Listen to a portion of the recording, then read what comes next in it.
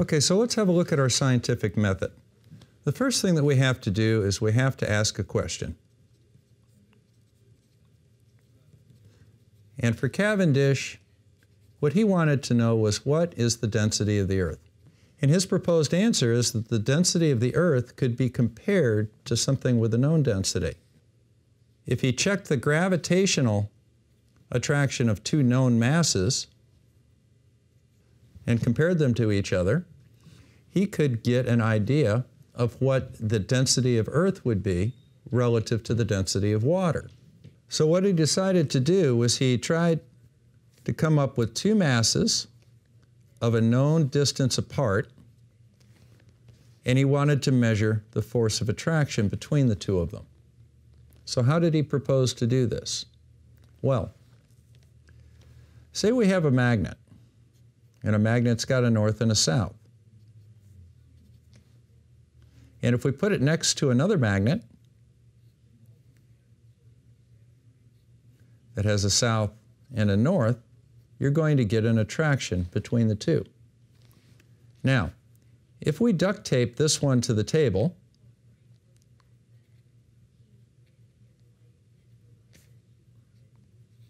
like so, and we put a little WD-40 under this one, this magnet won't move, but this magnet will be drawn towards the other magnet. One thing that we can do is we can put a spring on one end of this magnet. As it's drawn to the other magnet, this spring will stretch, and eventually when it stops moving, the tension on that spring will equal the force of attraction between the two of them. Now, you can't really do this with masses because just two pieces of lead will not attract themselves enough to stretch a spring. But is there another way that we can do it? Let's take a wire and hang it to a beam. Now, we're going to balance this beam with two weights on each end of known mass. And as long as this beam is balanced and these weights are an equal distance above the table, gravity will be equal on both of these. This will be a balance point right here. And this weight will not move because all of the forces on it are clearly in balance. If we put a larger weight next to it on both sides, there will be a gravitational attraction between these two, and we can measure the distance from center to center on both of them. And as a result, this balance beam will try and move as this little ball is attracted to the larger ball. And if we know the amount of twist in this wire, we can figure out that the wire is trying to force it that way, whereas the weight is trying to force it that way. Now, just as when we were dealing with the two magnets, one of which was fixed to the desk and the other one was attached to a spring, when the magnet stopped moving, the force exerted by the spring equaled the force of attraction of the other magnet. The same thing could be said for Cavendish. Now, left to its own designs, the one small ball would continue in its attraction all the way to the point it touched the other ball. However, by attaching the wire and making that wire twist as the small ball moved towards the large ball, the twist in the wire would try to bring them back apart to the neutral position. When the ball stopped moving, it meant that it reached a balance point between the force of the wire twisting it away and the force of gravity pulling it towards the other ball.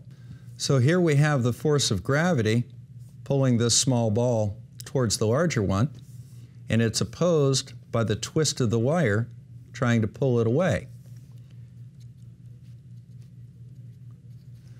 And force 1 and force 2 are equal to each other when the ball is stationary.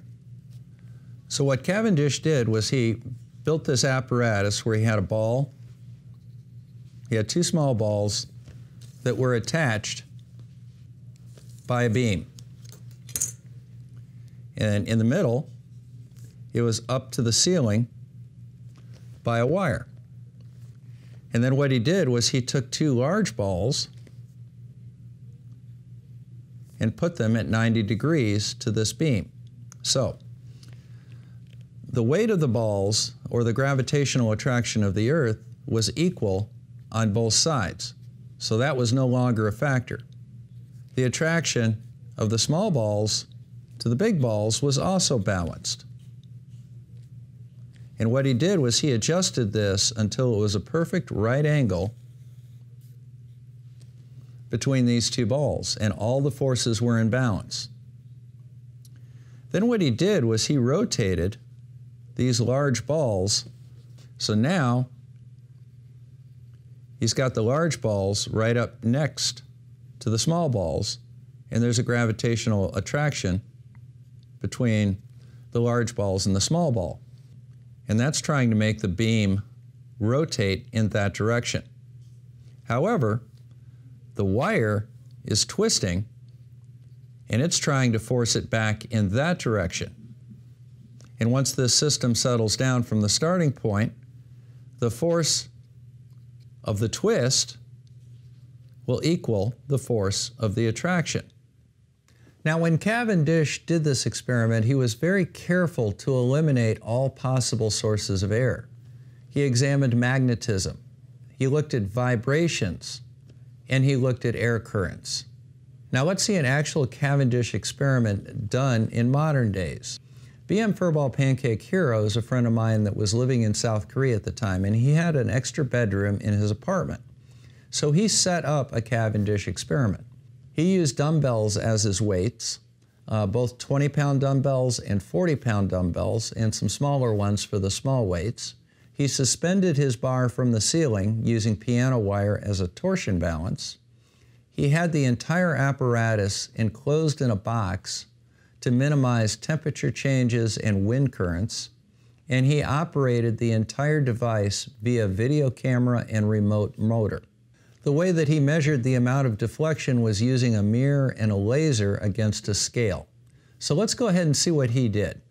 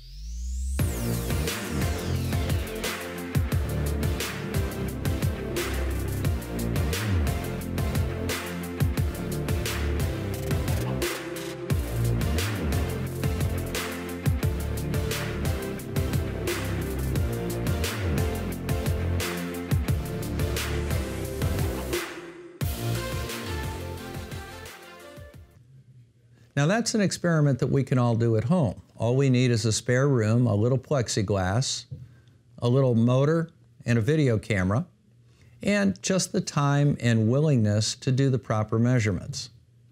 Now let's take a moment and let BlueMarbleScience go through all the mathematics of this to show exactly what it was that Cavendish found and how he did it. The mean diameter of the Earth is 41,800,000 feet. That is 3,958.3 miles in radius. By a mean of the experiments made with the wire first used, the density of the Earth comes out 5.48 times greater than that of water. And by a mean of those made with the latter wire, it comes out the same. So Cavendish measured a specific gravity for the Earth of 5.48. What could we do with those two numbers? The volume of a sphere is 4/3 pi r cubed. For a sphere with a diameter of 41,800,000 feet, the volume is 3.824 times 10 to the 22nd cubic feet. The density of water is 62.3 pounds per cubic foot. The density of the Earth, therefore, is 62.3 pounds per cubic foot times 5.48, and that yields 341.04 pounds per cubic foot. Notice the little m behind the LB? That stands for pounds mass. We use pounds as both mass and force. If it had been a force, I would have written LBF. All right, back to this. Mass of the Earth is therefore 341.04 pounds per cubic foot times 3.824 times 10 to the 22nd cubic feet, or a mass of 1.303 times 10 to the 25th pounds. That's pounds mass. We can convert that to kilograms by dividing by 2.205, and you end up with 5.9098 times 10 to the 24th kilograms. That's within 1% of the number we use today. But we could find out something else too if we had wanted to, and so could Cavendish. If you look over here on the left side, this is the way Newton originally wrote the equation. F is proportional to m1 m2 divided by r squared. Proportional to means there is a constant of proportionality that you can add if you wish. And you can make that equation say equals. And we can do that by adding the constant of proportionality, which for us is what we call big G. That's what we got from Newton ultimately. We got something else from Newton. He also gave us force is equal to mass times acceleration. Now imagine, if you will, I set those two equations equal to each other. I'll end up with acceleration equals G times m2 divided by r squared. M2 being the large mass, M2 being the Earth. Now acceleration, A, is equal to what we call little g, and it is a measurable quantity of 9.81 meters per second squared. That hasn't changed since 1798. We can solve the equation in the upper right corner for big G and find that that is equal to little g r squared divided by m2. We now have everything we need. And Cavendish would have had everything he needed. He just didn't state it this way. When we run through the numbers, we get a value for g, which Cavendish could easily have stated as well, he just didn't, of 6.7456 times 10 to the minus 11th. That, again, is about 1% off from the accepted value today. Well, I hope you enjoyed our little talk today on scientific method in action with the Henry Cavendish experiment, which determined the gravitational constant and the mass of the Earth.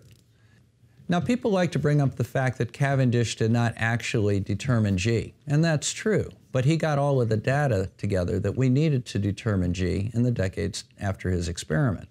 The other thing is that he didn't actually measure the mass itself of the Earth. What he measured was the density of the Earth compared to water. However, we know the volume of the Earth, we know the density of the Earth. It's a simple calculation to determine the mass from that. So in reality, he did answer both those questions, both big G and the mass of the Earth. Let's go through our scientific method for this experiment. Step one is we asked a question: what is the density of the Earth? Step two was our proposed answer, and that is that we could measure the gravitational attraction of objects of known density, compare that density to the density of water, and come up with basically a specific gravity or a comparative density of the Earth. We made a prediction that we could measure the gravitational attraction between two objects of known mass and known distance. And then we tested that theory with a Cavendish apparatus. We then reviewed our data and made our conclusions. So the two criticisms that I've heard of the Cavendish experiment is that it didn't actually measure G. As we've seen from BlueMarbleScience, that's easily derived from the data that Cavendish provided. The other is that it never measured the mass of the Earth, and that indeed is true. He was looking specifically at the density of the Earth. But since he knew the exact volume of the Earth, if you have the density, the mass is a simple calculation away. This is Bob the Science Guy signing out from Northern Michigan and my kitchen table. Thank you very much for joining me. I hope you'll hit that like and subscribe button down there and maybe consider joining the channel as a member. In the meantime, y'all take care, and we'll see you again soon.